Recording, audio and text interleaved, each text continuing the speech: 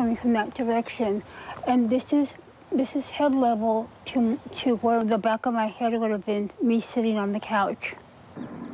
Another person in the neighborhood of Saturday night's drive-by shooting believes her house fell victim to the violence as well.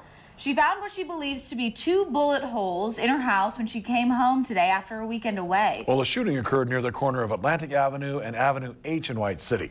Witnesses in that neighborhood say the car traveled north on Atlantic and then turned left onto Avenue H.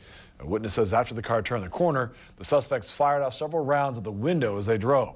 The neighbors believe they were targeting a specific residence that lined up in front of their houses when the car drove down the street, putting those houses right in the line of fire.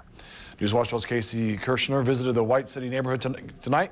She joins us now from the newsroom. Okay, see, at this point, we don't know if any of those bullets are connected to this weekend's drive-by shooting, but it sure does seem strange. Well, it certainly does, and it did to Griselda Marney, who returned from a weekend away and noticed what she believes to be 2 bullet holes in her house. Now, she says she was out of town when she returned home earlier today. She noticed the holes in the side panels of her home, and she called the sheriff's department. Her next-door neighbor also found a bullet lodged in his roof yesterday.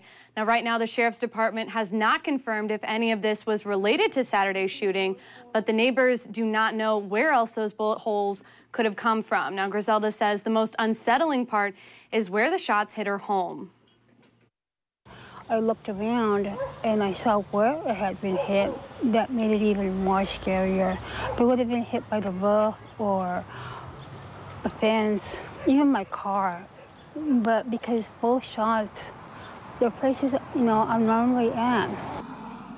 Griselda says the sheriff's office did come by her house earlier today and documented the damage, but left the bullets lodged in the walls for the time being.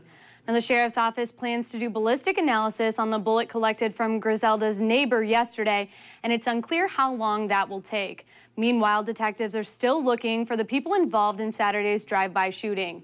Live in the newsroom, Casey Kirshner, Newswatch 12.